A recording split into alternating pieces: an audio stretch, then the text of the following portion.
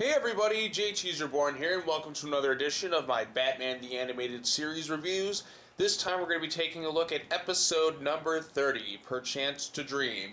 This is an amazing episode, and if you haven't seen it, this is the first time I'm going to say just spoilers ahead. Spoilers ahead, because this is one of the all-time best Batman the Animated Series episodes. In terms of my rewatching, this one is just taking the top spot in terms of my favorite episodes at the point of my rewatching, because in a few short episodes it's going to be topped. But anyway, so let's go ahead and talk about this one. So the plot of this episode, Batman, the very beginning of it has Batman chasing some bad guys into some warehouse. Then all of a sudden it seems like he falls into a trap. Then he wakes up in his bed and then he sees Alfred there. And basically, he's like, oh, what happened? Where's Robin? Where's all this? And Alfred's like, what are you talking about? And then he decides to just go, he's like, what do you mean? Bruce is kind of confused, Alfred, why are you acting so weird? Then all of a sudden his parents show up, Thomas and Martha Wayne are there. And then Bruce is confused, wait, no, this can't be right. This isn't right at all. And they're like, and then Bruce comes to find out that, things are different around here. The Batcave isn't there. He's marrying Selina Kyle. He's running Wayne Enterprises. And he's basically been given the life that he's kind of always wanted. You know, he's got a happy life. His family is back in it. Selina's there.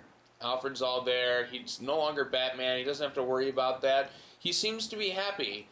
But then, he sees Batman show up, and he's kind of, wondering, hey, who's that? What's going on here?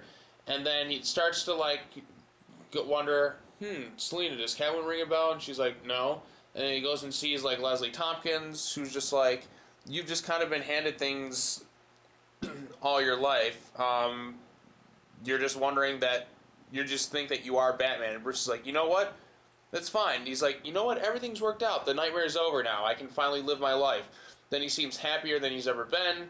And then he goes to read the newspaper. And then he discovers, based on his dream, that he can't read anything. Because dreaming and reading are two different sides of the brain. So I think it was the right side of the brain is where you dream, and then the left side isn't. What was it? The dream was the right side? I don't remember. Anyways, because yeah, you get the idea. The dreaming's on the right side of the brain, and then reading's on the left side. Or no, the reading's on the right side of the brain, and dreaming comes from the left side. Okay, I just want to make sure I clarified that before I screwed that up. But anyways, he comes to find out that this is a dream, and then so he goes and calls out Batman, and then it turns out that Batman, he unmasks him, and he is, in fact, the Mad Hatter in disguise, revealing that this was a whole trap by the Mad Hatter, who said he was, and then, he come to find out the Mad Hatter was willing to give Batman the life that he's always wanted, just so he can keep, which is actually kind of a nice thing to do, but just the circumstance, just to keep him out of his. Which, most villains would just go straight up kill Batman. Mad Hatter was just kind of just like, look, you know what? I'll give you the happiest life you ever wanted. Just stay the hell out of my business. Which, in hindsight, I'm like, you know what? That's actually kind of a nice gesture from a bad guy. But the circumstance of it against his will, without him knowing, that's not good. But you know what? Compared to what other villains do, it's not the worst thing that could happen. So, yeah, Perchance to Dream is an incredible episode. Absolutely outstanding. One of my all-time favorites. I think, this episode I read is Kevin Conroy's personal favorite episode.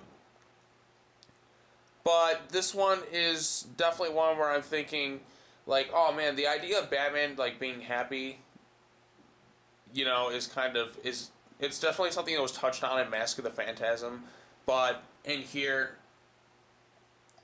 it's touched on pretty well as well. So yeah, I'm kind of losing my train of thought, but yeah, definitely check out Perchance to Dream. One of the best Batman the Animated Series episodes. I know this one's Kevin Conroy's favorite, but yeah, this one here is one that I highly recommend watching. It's just a really, really good episode. This one was directed by Boyd Kirkland. I don't know, Paul Dini didn't write this one at all.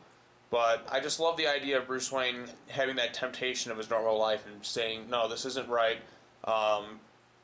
It's not the way to go. But yeah, this is definitely one that I think you should check out. It's amazing. And yeah, that's all I got to say. Thanks for watching, everybody, and I'll talk to you all later. Until the next episode. Bye-bye.